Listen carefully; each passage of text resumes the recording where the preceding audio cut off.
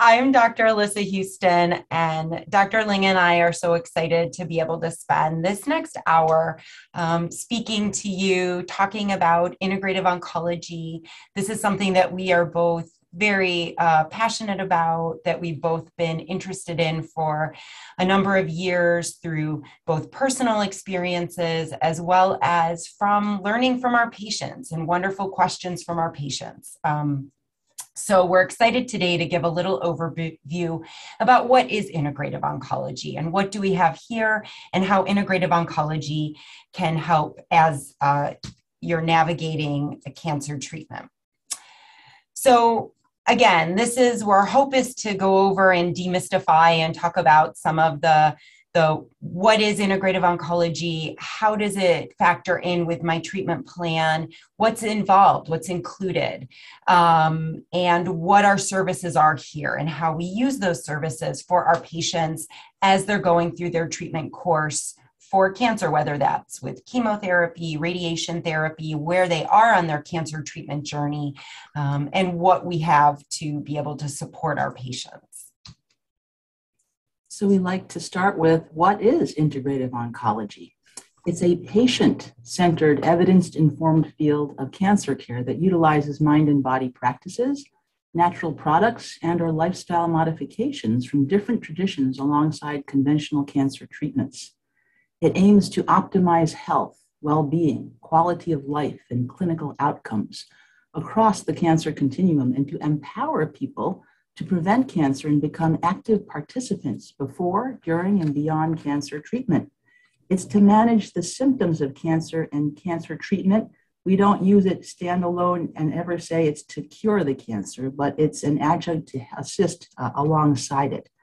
Again, it provides relationship-centered care. It integrates conventional and non-mainstream techniques, and it aims to activate the body's innate healing response, alter disease progression, enhance efficacy of treatment, relieve or prevent treatment side effects, essentially alter the terrain to be non-supportive to tumor cells, and enhance that sense of control that we all would like to have. It uses natural, less invasive interventions when possible. We can look at what getting our terms straight is all about. A lot of people hear a lot of different words, but these are the usual ones they hear. Complementary means using a non-mainstream approach together with conventional medicine. Alternative is using a non-mainstream approach in place of conventional medicine. The either or. We don't do either or, we do together. And that's what integrative means. It's that weaving of non-mainstream techniques into conventional medicine to create a cohesive approach toward treating patients. The goals of integrative oncology are, again, to increase a patient's sense of control, decrease that ongoing inflammation, increase the body's innate immunity in the fight against cancer, and decrease stress. Always increasing hope, never false hope, but true, real hope, and helping people make these plans together. So who are we here at the Pluta Integrative Oncology and Wellness Center? As you've already met two of us today, myself and Dr. Ling are the co-medical directors, and then Sydney John, who welcomed everyone here, is our program manager and our coordinator and is a wonderful contact and wealth of resources when there are questions about programming, events, what is happening within our center. Beyond that, we're a larger family with our exercise physiologists, our yoga instructor, our massage therapists, our acupuncturists, our meditation provider, our nutritionist, our art therapists, and we'll talk a little more about each of these modalities as we go throughout this talk, but we all work together. Our providers have additional oncology training, and they all work within our center to provide services and care to our patients. So why integrative oncology?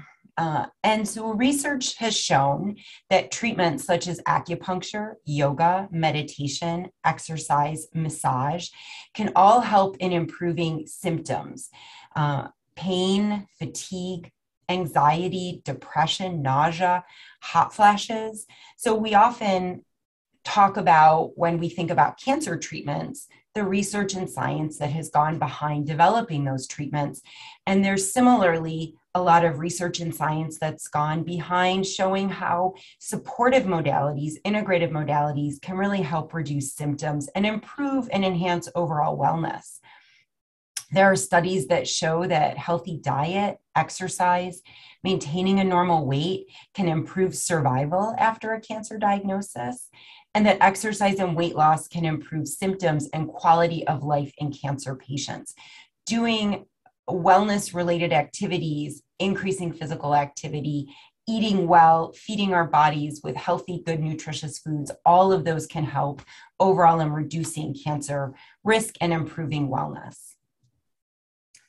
Other positives, integrative oncology modalities provide a sense of that control at a time when most patients feel a distinct loss of control. And that can be very powerful to get back some control.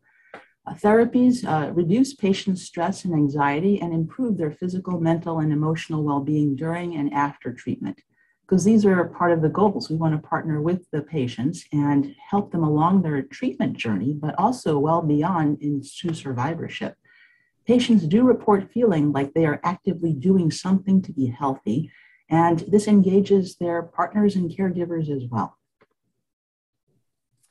So in looking at the development of integrative oncology and the use of specific integrative oncology modalities, this was from the national society, really international society that we are both a part of, called the Society for Integrative Oncology. And this was at their national conference several years ago.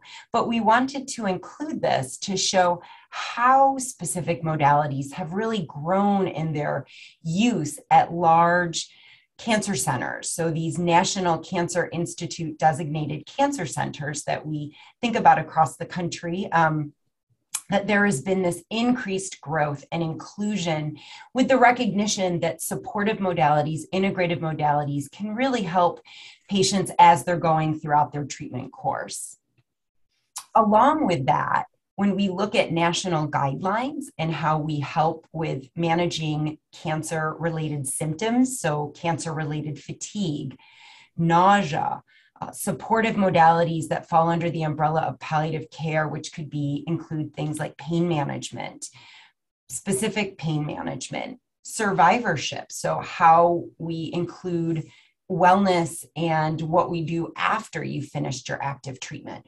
And also distress. Everyone, especially during the pandemic, has had increased stress and distress, and cancer adds to that. And that's something else that integrative modalities are really woven into all of these guidelines, including physical activity, yoga, massage therapy for helping with cancer-related fatigue, modalities such as acupuncture or acupressure for helping with nausea, that anticipation of nausea.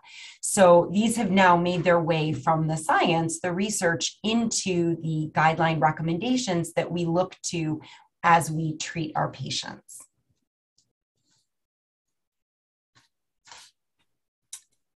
So the American Society of Clinical Oncology, which is another large organization, had partnered with our Society for Integrative Oncology. And actually, this is specific to breast cancer patients, but the societies are actually working on additional recommendations and guidelines to use for pain, fatigue, anxiety, and depression, but really looking again at partnering with the Integrative Oncology Society and our oncology societies to create guidelines for how we can better care for our patients and how we can use and recommend things like yoga, meditation, physical activity based upon the research and studies that have been done. I want to point out that actually a few providers here are local to our own institution. So Dr. Karen Mushjian, and her name will come up later when we talk about our movement modalities and some of the programs we have here. But we're part of developing these important tools that we can use to help give the best recommendations to our patients. These are the modalities that we have at our center. And I love the icons or symbols that were created with the Wilmot Cancer Institute, University of Rochester people. We can see the 4 pillars, if you will: movement, touch, nutrition, and mindfulness. And within each of those modalities or categories, there are different ways of assisting with this. Evidence suggests that physical activity is effective in relieving some of the symptoms of cancer treatment, such as the fatigue and the sleep-related problems. Regular exercise is also shown to decrease the risk of certain cancers and extend survival. Touch, again, evidence, because that's what we base everything on, it's all evidence-based, suggests that healing touch, such as massage therapy and acupuncture, is helpful in decreasing all the symptoms and side effects that Alissa was alluding to and mentioning. Acupuncture can help patients with chemotherapy-induced nausea and vomiting, as well as sleep issues. Nutrition, we'll talk more about that later, but healthy eating habits, specialized diets, and I can't overemphasize how well qualified our oncology specially trained staff are at our center. Mindfulness, evidence shows that the use of mind-body techniques such as meditation, yoga, and qigong, or other creative means, tapping into that power of the brain, of expression can help diminish anxiety, stress, pain, and fatigue. So movement, as I mentioned, evidence suggests that physical activity is effective in relieving some of the symptoms of cancer treatment, and fatigue is quite big for most of our patients, if not all, to some degree, and the associated sleep-related problems. Meanwhile, regular exercise is also shown to decrease the risk of certain cancers and again, extend survival. This shows some of the recommendations based also on the evidence that has been garnered by many studies, and our team at the University of Rochester has been a main contributor to many of those. The 2020 American Cancer Society Guideline on Diet and Physical Activity. Achieve and maintain a healthy body weight throughout life. And what we encourage people to do is not to continue to gain weight. And then what are tools that can help them figure out what is their best set point? Keep body within that healthy range for them. Be physically active. And what does that mean? So that's why we like to call it movement, because exercise is a word some people don't really like to hear so much, but it is true physical activity and some kind of movement. And there are so many different ways of doing movement. This is in October 2019, 3 papers were published following an international multidisciplinary roundtable hosted by the American College of Sports Medicine. One of those papers was a consensus statement and listed specific exercise recommendations for cancer patients and survivors. For breast cancer, similar large long-term studies showed that women who engage in moderate to vigorous exercise for more than 3 hours per week have a 30% to 40% lower risk of breast cancer. This applies to all women, regardless of family history or risk of breast cancer. And we can see what is the strong evidence on the top of this slide and what is moderate evidence. However, exercise, which is appropriate for that individual, and we have these very specialized physiologists who work with the patients, can really help and won't harm people, which is why I'd like to introduce, if you haven't already heard about it, our Renew program, which is a wonderful offering for our patients. It's to recharge, revive, relax, because that balance that we're trying to strive for. Nutrition, exercise, and wellness program for cancer survivors. And that is during their cancer treatment journey too. So once one has the diagnosis, it's for all the patients who walk through our institute if they are interested. It's symptom-focused, evidence-based wellness program, including comprehensive, individualized exercise testing, meeting one-on-one with that oncology-trained exercise physiologist in the kindest of ways, evidence-based exercise consultation, meeting with that person where they are coming from, what can they do? And it's all supervised and they feel, okay, I have my own personal coach, if you will, or trainer.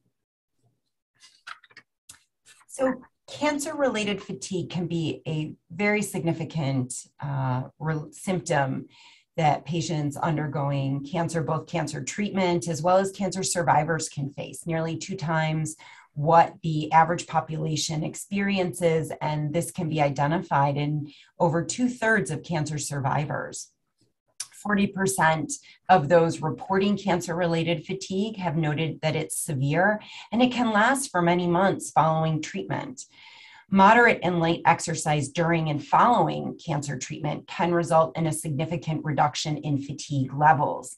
And Again, a lot of this work has been done here at the University of Rochester. So this again is Dr. Karen Mushkin's work. And what this shows, what this graph really shows, is that this was a combination of a lot of different research studies. As we've said throughout the talk, we look at the evidence, we look at what's been done, and look at how does exercise compare to other things that we might think about for fatigue. So pharmaceutical or medications, psychological interventions, exercise and exercise plus psychological interventions. So what this is it was a combination of over 100 plus different studies looking at exercise, during and after primary treatment for cancer, to really look at cancer-related fatigue and how exercise compared to other things that might be done. And when you look at this graph, what we're looking at is over here, more favorable. So the shapes that have a bigger size and are further on this side of the graph, that shows that those offer a better benefit, that's more favorable. There's more weight to those interventions. And you can see that exercise has the largest square and really outperforms the other things that we might think about. So again, showing how exercise can really help as a way of improving cancer-related fatigue. So I wanted to now move to one of our second pillars, the touch pillar. And that includes two of our modalities, acupuncture as well as massage. I wanted to spend a few minutes just talking about acupuncture. Many of you are very familiar with massage or the concept of massage, but what is acupuncture? How does acupuncture work? So acupuncture is based on the traditional Chinese medicine theory that the human body is connected by energy pathways called meridians. And this energy is often called qi. And these pathways can be accessed through the use of very tiny, solid stainless steel needles, often the size of just a very small human hair, that are inserted into specific points or meridians along the body, and that activates or serves to activate, the theory is, the body's natural potential to treat or heal the condition. And these meridians over the course of time have been standardized, and so our acupuncturists can communicate and know which points are being used and which points may help with specific symptoms. So these are just pictures of what those might look like, just to give you a sense of what our acupuncturists are referencing as they think about where would be the best place to provide those acupuncture needles. So there's been a lot of growing research about the use of acupuncture, as well as massage, or healing touch as we call it, and that both of these modalities can help reduce anxiety, help improve or reduce nausea and vomiting symptoms. Healing touch can also improve relaxation and mood. So when we talked about some of those research guidelines earlier, these recommendations are part of that massage and acupuncture can really help in alleviating those symptoms. We know that acupuncture can help with improving some of the numbness and tingling that can result from the use of specific chemotherapy medications. That's often referred to as neuropathy, and many patients can experience that as they go throughout the course of their treatment. And just like we have research studies that compare one medicine to another medicine for the treatment of cancer, we now have research that tells us that compares acupuncture and usual care, or even, simulated acupuncture, that shows that acupuncture can help in reducing those symptoms. Additionally, similar research has shown us that acupuncture can help improve some of the joint aches that many patients, specifically with breast cancer, experience when they're taking anti-estrogen-based medications, as well as that acupuncture can help in alleviating hot flashes. So really providing broad relief of a variety of different symptoms by the use of acupuncture. I'd like to move forward on now with one of our other wonderful pillars, and just mention, and we'll mention this later, that all of these modalities are free of charge to our patients. And it's all because of the wonderful philanthropy and support of the Pluta Foundation. So we're blessed in this community to have this precious, wonderful resource. Well, we are what we eat, aren't we? So nutrition is a definite pillar of what we offer. And we have these wonderfully trained nutritionists, dietitians who provide consultations, meeting one-on-one, listening to the patient first. What are they doing? What can they do with no judgment, and offering appropriate consultations for what could benefit them. We have these cooking for wellness classes, which are fantastic. They used to be in person, now they're virtual. Hopefully we can go back to the in-person classes in the not too distant future, where the patient participants can actually participate in the classes and really, with all their senses, understand what is going on there, and including tasting afterwards. We have many signature events, including chef demos, cooking basics, knife skills, plan your way to a cancer-fighting diet, healthy foods to increase calories, the good calories and protein, and nutrition during chemotherapy, welcoming patients and their caregivers' feedback as to what would be helpful for them as we continue to design our offerings. There's a whole newer arena of culinary medicine that is being explored because, as we know, Hippocrates said in 400 BC, let thy food be thy medicine and thy medicine be thy food, because that can be one of the most potent building blocks for what we put into our bodies and how we respond to treatments, and also to how our well-being is. I used to say, don't eat something that your great-great-grandmother would not recognize, because it's the modern era foods that are highly processed, that are unfriendly in general to the body. And I also would tell people, gee, what are you feeding your growing child? Would you feed them what you're feeding yourself and how you're eating it as you are right now? Most people would say, no way, Jose. But this is where we kindly coach and support and partner with our patients as they're going through what they are going through. I'd like to point out that, as I said, we have a rotating number of classes for our patients. These are two that are coming up, and there's quite the variety, and knife skills, because honestly, the diets that we encourage people to consider are plant forward, and that does require a lot more knife skills. And it's a lot of fun, in my own personal opinion, but let's do it safely. So the next one of those is Tuesday, February 8th, and that's been asked to be repeated again, so it's been helpful. And then one example of our Cooking for Wellness demonstrations coming up February 17th is one-pan dishes. We want to make it practical and easy and delicious, and also not expensive for our patients. So we understand about prep and cleanup. Joanna Lith is one of our wonderful registered dietitians, and she'll do the featured recipes, as you can see there. Research shows that healthy eating habits and specialized diets can reduce side effects of cancer treatment. A diet focusing on whole plants has been shown to improve health and reduce risk of several cancer. And we try to assist the patients to recognize what the overall pattern of their diet is, rather than specifically the individual foods. Yes, individual foods are important, but it's the pattern. Why is that? Because, especially with plant-forward diets, dietary phytochemicals are so named because they are found exclusively in plant foods and are key because of their anti-inflammatory and antioxidant capacity.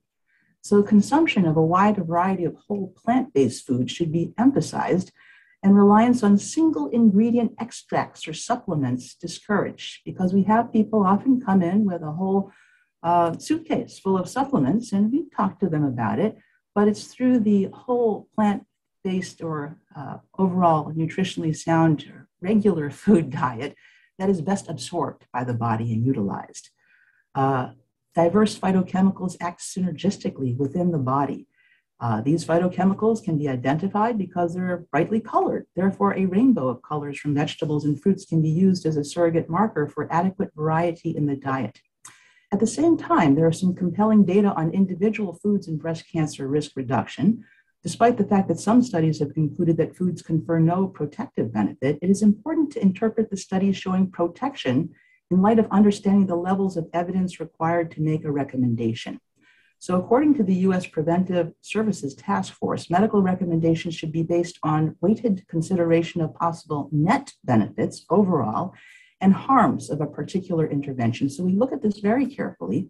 Following those guidelines, if evidence shows that a food may reduce breast cancer risk and the food itself has minimal potential for harm, then we should be recommending that food. Nutrition, here we can see cancer risk reduction pre and post diagnosis. I specialize in breast cancer, but we're looking at all cancers actually. Dietary patterns rich in plant foods and low in animal products and refined carbohydrates lower the risk, and the Mediterranean diet pattern lowers risk. Consumption of non-starchy vegetables and or vegetables rich in carotenoids may lower risk for estrogen receptor negative breast tumors. And diets higher in calcium, calcium-rich dairy may reduce risk. There are other sources of calcium that we can talk to patients about as well. Meanwhile, alcohol consumption may increase risk of premenopausal breast cancer and increase risk of postmenopausal breast cancer. So we really sort all the risks, benefits net with the patients. And we don't tell people to deprive themselves, but we do certainly emphasize how they're eating and the quality of what they're putting into their bodies. Here we see the 2020 American Cancer Society guideline on diet and physical activity for cancer prevention. People know this, but we like to gently, kindly encourage this again and again. Pretty much if you put in more of the desirable foods and beverages, water is great, of course, too, it crowds out the less desirable things. And people find, oh, I'm less inclined to do that less desired or not desired thing if I'm putting in all these wonderful nutrients. And wow, I'm tapping into feeling in, how do I feel after I eat this very healthy, fun, tasty diet compared to when I overindulge in something not as good for my body. So the eating patterns, the foods, the variety of vegetables and colors, whole grains, limiting processed meats and sugar-sweetened beverages, highly processed foods, and best not to drink alcohol or to drink it in a sensible manner and to really engage the community around them. And a lot of patients of ours say that their family starts to eat better and feel better also moving forward. Here we see a study that shows, again, how adherence to a Mediterranean diet reduces the risk of cancer. This was an updated systematic review and meta-analysis of many, many studies published in 2017. And essentially everything to the left shows what is beneficial and anything to the right increases risk of cancer occurrence or recurrence.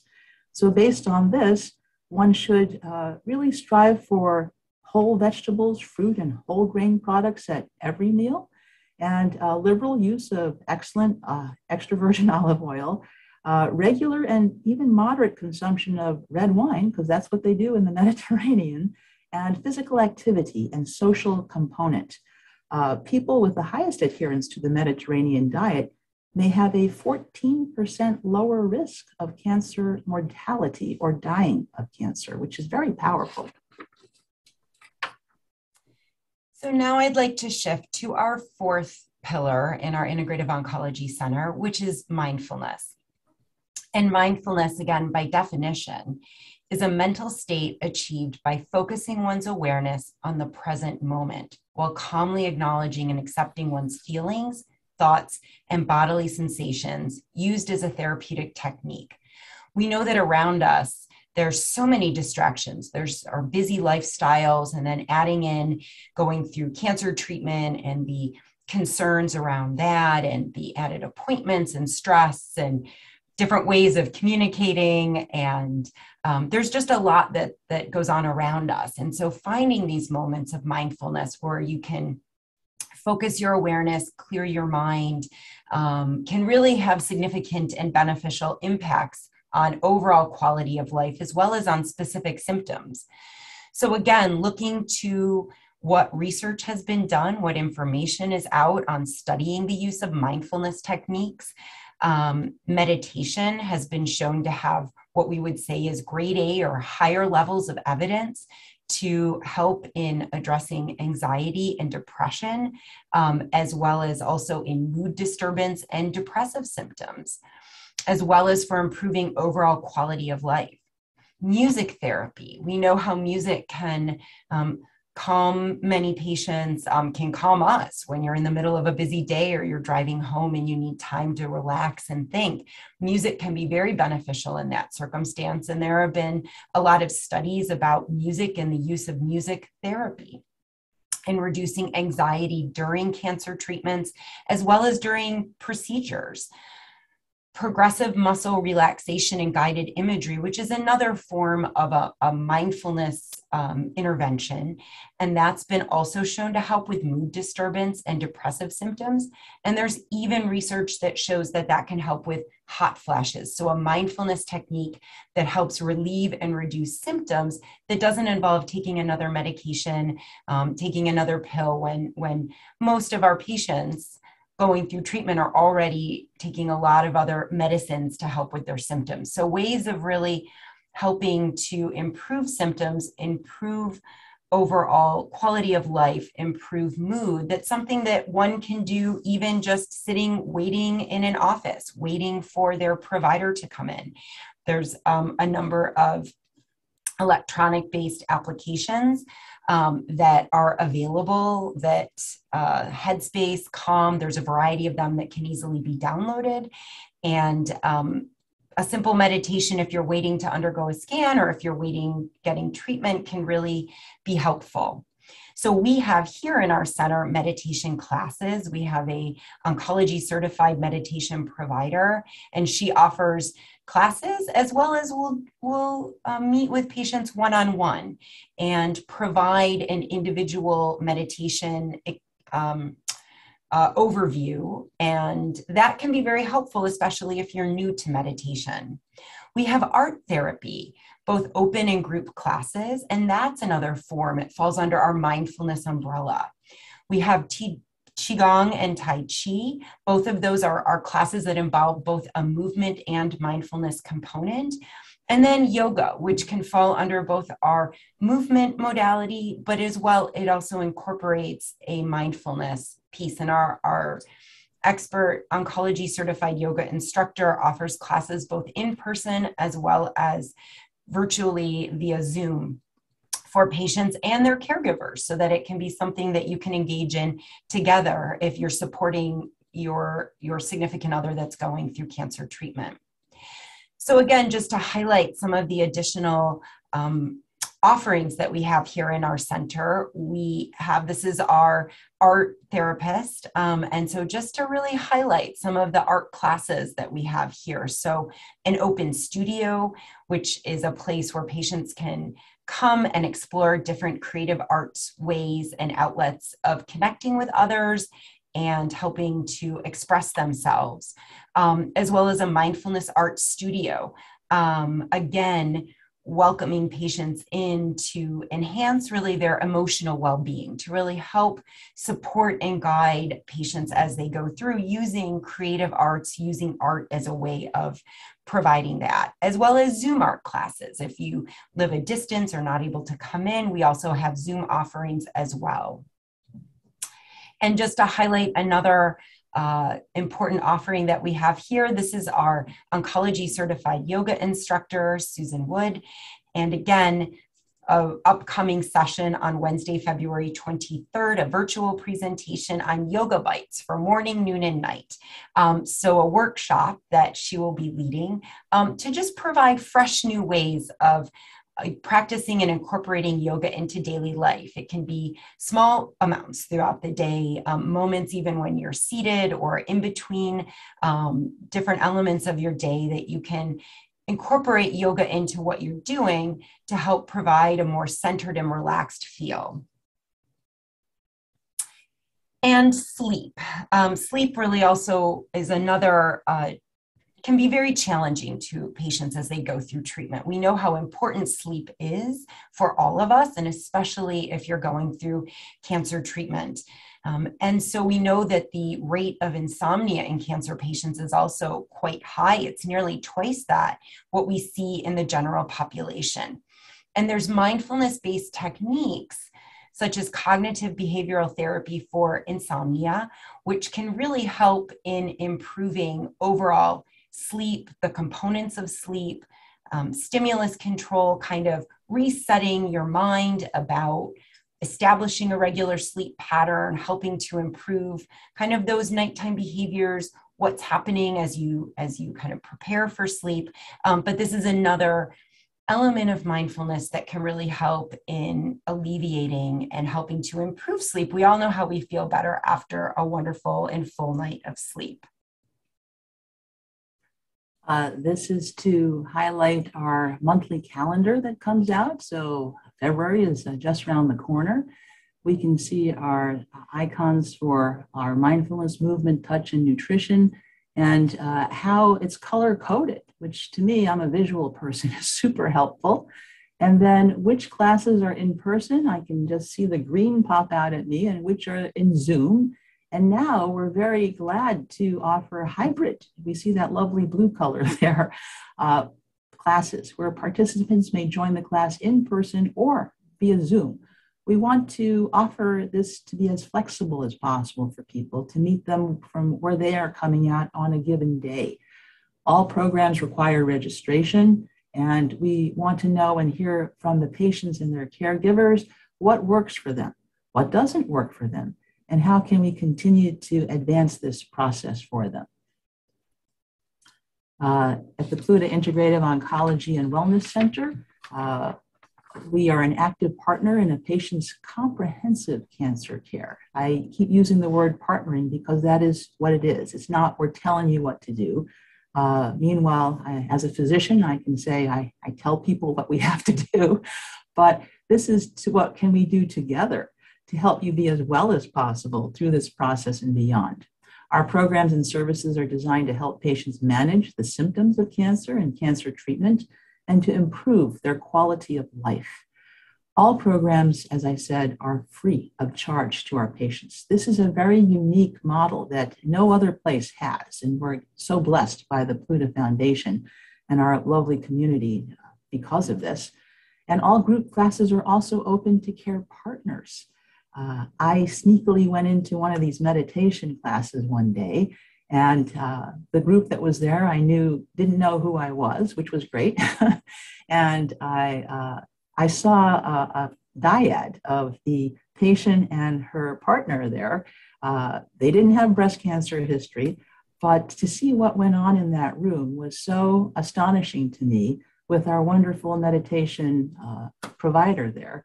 And such that at the end, one of my patients, this is a separate thing, said, I did that meditation thing. And she said, Marilyn, I felt like I took a vacation from myself. And I've used this, borrowed it from her a number of times, because that is how sometimes the power of what you can do with your mind to really just take a break from it all and to feel in a safe environment provided can be very helpful and certainly is not harmful. And everything is evidence-based and symptom-directed. So who is eligible for which of our services? So patients can call and self-refer for any of our group programs, patients and caregivers. And as we showed you on the calendar, there's our phone number, and just call in advance and register, whether it's in person or if it's by Zoom, then you'd receive the Zoom link in anticipation of the class. Provider referrals are required for some of our specifics. So our 2 touch modalities, acupuncture and massage. And again, as we've highlighted a few times, this is all free and available and supported by our incredibly generous Pluta Foundation. And because of that, it's a precious resource. And because these are individual modalities, they are more limited in what we can offer. We would love someday to have everything available to everyone. But because these are precious, we want to make good utilization of this precious resource. For acupuncture and massage, those are reserved for our patients who are receiving active chemotherapy, who are receiving active radiation therapy, or have an advanced or metastatic diagnosis of their cancer. And they can receive one of those during that treatment part of their course of therapy. And if there's questions about that, that's where Sydney can offer input, and we are always available to look at and review what would be best for that for our patient. And then there's also integrative oncology consults, where we will meet with a patient and help, again, review more specifically after an intake evaluation that has certain specific questions that really help guide us in making the best recommendations, the ideal recommendations for which modality would help based upon the individual's goals, objectives, what they're hoping to gain from participation in our center, as well as what symptoms may be currently going on and how a specific modality might be best recommended and at which time that modality may be best recommended. Maybe exercise when treatment's done, but not right now, but a nutrition consult might benefit someone better as they're embarking on chemotherapy. So we can really provide those nuanced guidelines and input. Additionally, and during the beginning of the COVID-19 pandemic, we were looking at, well, how can we keep offering these resources, these wonderful opportunities to our patients, even when at one point we weren't able to have patients coming into our center here. And also recognizing that some patients drive a distance for their cancer care. So coming in for extra visits or extra classes may be something that they're just not able to do, or because of COVID concerns in their treatment, there may be concerns about exposures. So we created a virtual integrative oncology center to provide as many of our resources as we can online and available to patients to be able to access from home, wherever that may be. And this is a link here, and that link we can provide, and that takes us right to our virtual center. And if there's time, we can even screen share later and show that. And then we've also created cards that have a little QR code, and many of you may be familiar with that. And you can then access and go straight to the virtual center and our resources right from your phone. And this is just a list of what we call our video menu or video library of our 4 core pillars. We have movement, we have nutrition, we have touch and mindfulness. And within each one, there's videos that have been created and developed under each category that you can access, and they can provide a wealth of resources. Under the touch, there's wonderful acupressure. So this is the idea of using those acupuncture points, as I showed you earlier when we talked about acupuncture, but actually applying your own pressure from your own hands or fingers to those points to help relieve symptoms. And these can help provide, I've participated in them as well, and they can really provide a sense of relaxation and improvement. And I've heard wonderful feedback from patients incorporating that. There's as well meditation videos, so you can practice meditation at home. So this is really available for patients to be able to access anywhere at any time. And then the other thing that is part of our umbrella here is not only thinking about helping to manage symptoms during the course of treatment and beyond once someone's finished with their active treatment, but also thinking about how do we help patients when they're diagnosed, helping to maintain them to be the best that they can be throughout that treatment, and this whole concept of prehab. So many people are familiar with rehabilitation that helps you become stronger after you've finished with, say, maybe a surgery or even at the end of some other type of either treatment or intervention. But prehab really starts at the time of diagnosis. And it helps identify with our exercise physiologist and nutritionist where someone's coming in, what level of activity, where's their nutritional status, and how we can create specific guidelines and recommendations to help them as they're going through their treatment. So then at the end of it, some feel even better if they've been able to engage in an exercise regimen make some nutrition or dietary recommendations. And so this is really patient specific and guided by our exercise physiologist and our nutritionist. But that's another program that we've just recently begun, and we're excited to see that keep growing. Who will benefit from integrative oncology? Patients with symptoms not being well managed medically, fatigue, anxiety, sleep, hot flashes, and a variety of others, but with safe modalities that people can do in the safety of their own home if they like to. Patients looking to increase quality of life, whatever that means for them, physically, mentally, emotionally. Newly diagnosed patients looking for a way to maintain a sense of normalcy to their life. Patients who are seeking control over the parts of their life that they have control over. What can I do? I know what I can't do at this moment in time, but what can I do? That would be a great building block for me. We truly thank you for all of your kind attention. And if there are any questions, we certainly welcome them.